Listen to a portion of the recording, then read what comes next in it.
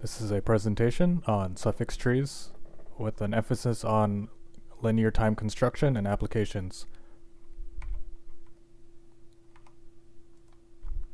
An overview of our presentation today is the motivation and some definitions, the linear time construction algorithm with Ukkonen's algorithm, and we also will mention some applications of suffix trees. So first, the motivation and definition.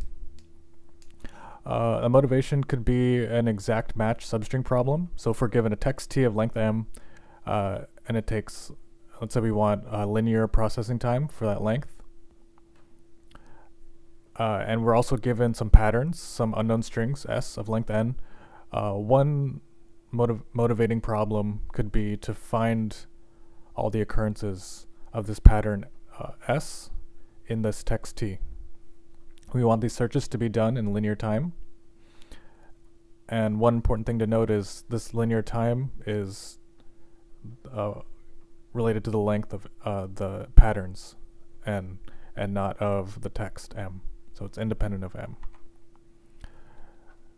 So a more concrete example would be given a grocery list, that could be our text, and our patterns could be like different words of food, like eggs, bread, lettuce, to see if there's an exact match of these food items in our grocery list.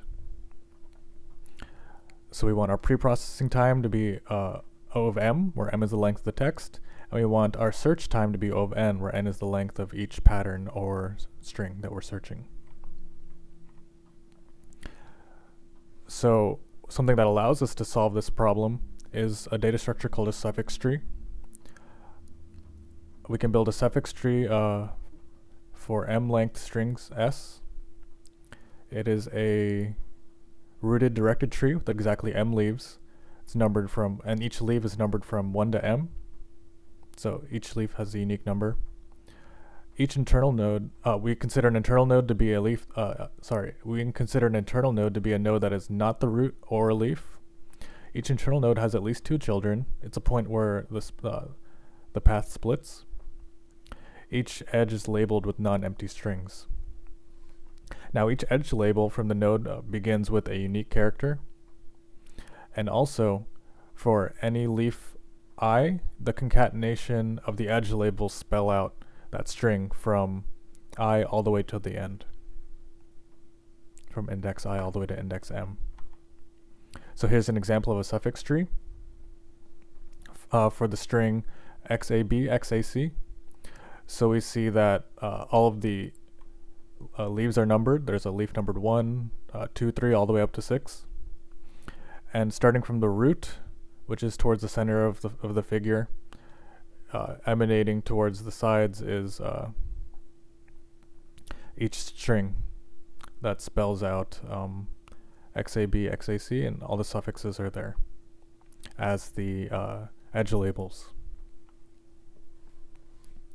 The suffix tree, we're going to have a little bit more definitions here. We're going to talk about the path label, which is the label from the path from root to node, and that is the concatenation of substrings labeling the edges of the path. And one other thing to mention is the string depth, which is the number of characters in the label for any given node v. So we'll touch on path label one more time. So in the previous example, we can see that the label from root to a node is the concatenation of substring labels labeling edges of a path. So from the root to 6, we see xc.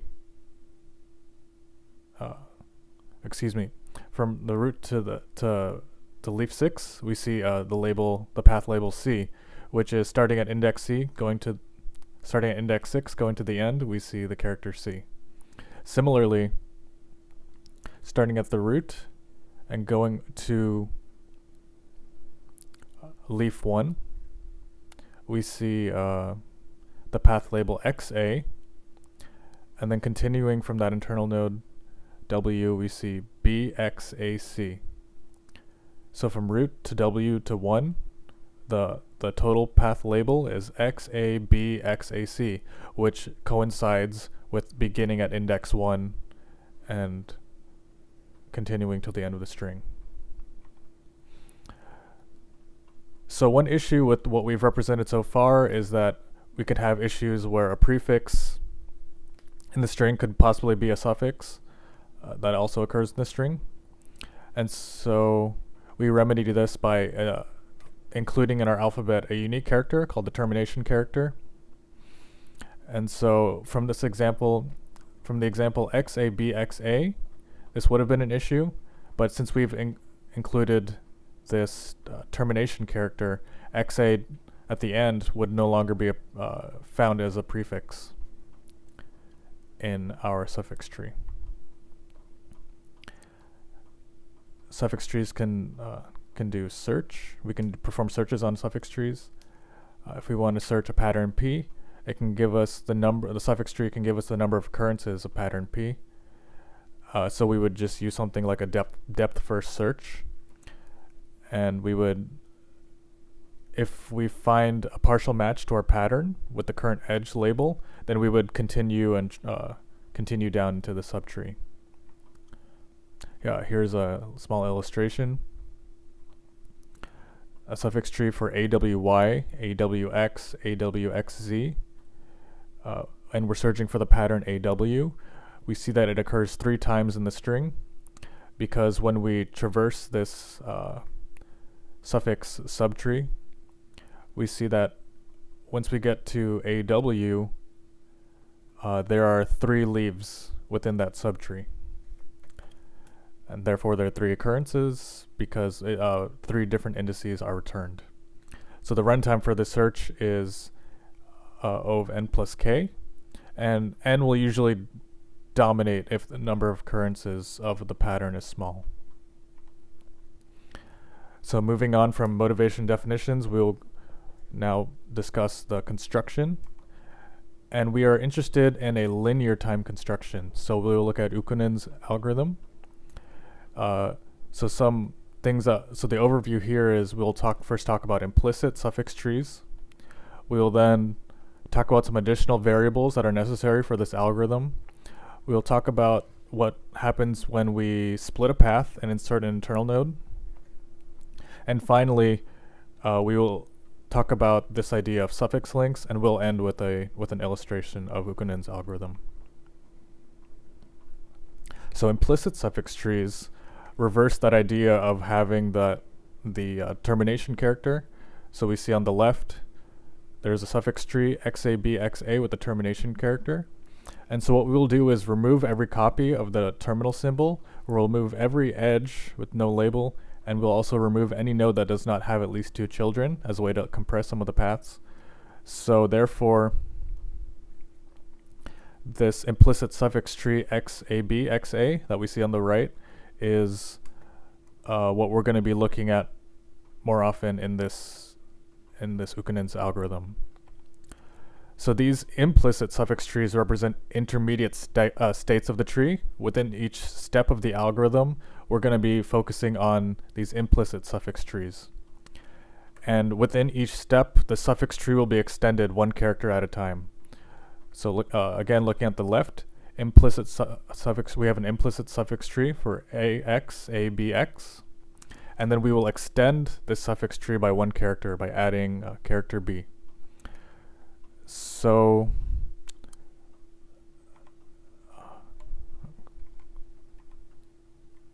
something to consider here is the 4 variables that are necessary. So we see something called the active point, which is a triple of an active node, active edge, and active length. And then another variable is the remainder. And we'll go into a little bit more detail. So first we'll talk about the remainder. So the remainder, we can consider it as the amount of repeated characters that are being added implicitly. So the emphasis is on repeated characters. So each time we see a repeated character, we increment remainder for each matched repeated character. And then once we go back and deal with those repeated characters, we decrement remainder for each split and internal node that we add to the suffix tree. And once the remainder reaches 0, we move on to the next step. We move on to with our algorithm. So So considering this active point, this triple, the active node, active edge, and active length, the active node is the position where we are currently inserting a suffix. We're inserting this character. The active edge is the current edge that we're considering, and the active length is the remainder on the current edge. So as we mentioned earlier, while the remainder is greater than 0, we're going to be splitting the active edge. And we'll see this, we'll see a little bit more details in an illustration. If the active node is the root, we decrement the active length. If the active node is not the root, we will follow a suffix link to the new active node. If there's no suffix link, then we set the active node to root. And we will discuss suffix link next. So suffix links occur if we have an instance of where we're splitting an edge and inserting an internal node. And we do this on an occasion that is not the first occasion. So let's say we've split an edge, insert an internal node. If that's the first time we've done it in this round, then we will not employ a suffix link.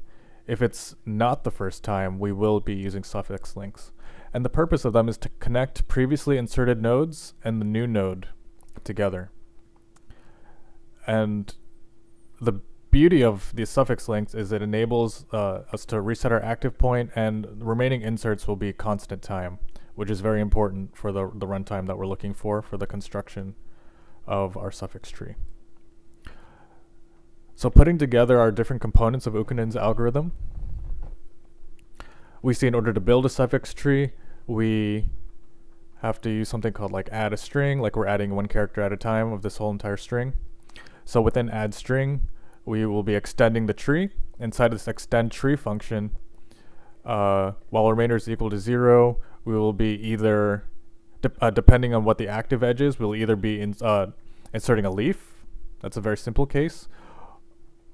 Or if we actually have an active edge, then we will be splitting that active edge, and which consists of creating like a new branch and adding that branch. So now we'll look at an illustration of Ukkonen's algorithm for a linear time suffix tree construction. So given the string ABC, ABX, ABCD, we can repeat the first few steps from the idea introduced in the first section about suffix trees. So on the right, we see we're kind of up to step 4. A, B, and C have all been inserted into the suffix tree. So all the different suffixes, starting from index 1, ABC, starting from index 2, it's BC, starting from the last index, it's C. And now we'll move on to the next step, which inserts A again, and A happens to be a repeat. So upon this first repeat, we're going to update the active edge, we're going to update the active length, and the remainder. So as you can see on the previous slide, the active edge was none, active length and remainder were both 0. And in step 5, the active edge is now A, as indicated by that purple line on the graph, that purple edge. The active length is 1, and the remainder has also been incremented to 1. So now when we're considering the next character B in step 6, we'll do a similar update. So the active edge is still the same, however, the active length and remainder have both incremented. So now we will resolve both A and B. So we resolve A first with a split. So in step 7, we split our active edge A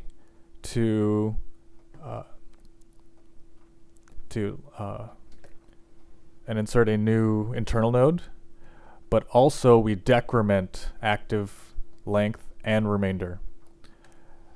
And then for the next step, step 8, we will be splitting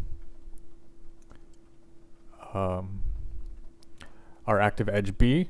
And since this is the second time we are splitting, it's greater than the first time we were splitting, we will be using the suffix link, as indicated by the dotted line. And again, we'll decrement active length and remainder, and since they have reached 0, we will continue on with our algorithm. So skipping ahead to step 10. Similarly to step 5, since we have encountered a repeated character, we will update active edge, active length, and remainder. And since we have found another repeat, we'll move the active node down from 0 to 4, and then we will repeat as usual what we did before. So we're attempting to split that our active node. So once we've encountered C, which is no longer a repeat, we will do that split. So here's the result after we've split excuse me, we've split our active edges and inserted the suffix links. And here is the completed suffix tree for this string. And this was all done in linear time, order M time, where M is the length of that string, that ABCD, ABX, ABCD string. The runtime of Ukkonen's algorithm is linear, and again we say that its input size is order M. So importantly, this big O of M bounds the number of nodes that we find in our suffix tree. It bounds the number of nodes in a path since no node can have a greater depth than M. And since the maximum node depth M is M, and there are only 2 M explicit extensions possible, it follows that the maximum number of node skips is bounded by OM. So the overall construction is big O M. So now we've looked at the motivation, definitions, and construction. We'll end our presentation with a couple of applications. So 2 applications of suffix trees are plagiarism detection and also data compression. So for plagiarism detection, one of the areas is called term occurrence analysis, and it's also identified as a problem called the longest common substring problem. Interestingly enough, Donald Knuth conjectured that a linear time algorithm for longest common substring problem was not possible. But now we know that a linear time algorithm is possible with a generalized suffix tree for 2 strings, S1 and S2. We can construct the generalized suffix tree by marking each internal node with 1 or 2 or both, 1 and 2, when we're constructing our suffix tree over these 2 strings. And therefore any path that contains both 1 and 2 will be the path for our longest common substring. Also, in the realm of data compression, the popular compression algorithm Ziv-Lempel compression, it's commonly found in Unix systems. It's the basis for the compress utility. It employs suffix arrays in its preprocessing. So 2 important parts of Ziv-Lempel compression are the use of a substring called prior, and some data about prior is the length of prior, which is L, and S is the starting position of prior. So this SL pair can be found in OL time, and therefore OL time and the preprocessing of the suffix array is therefore bounded with O of M time, which is also linear.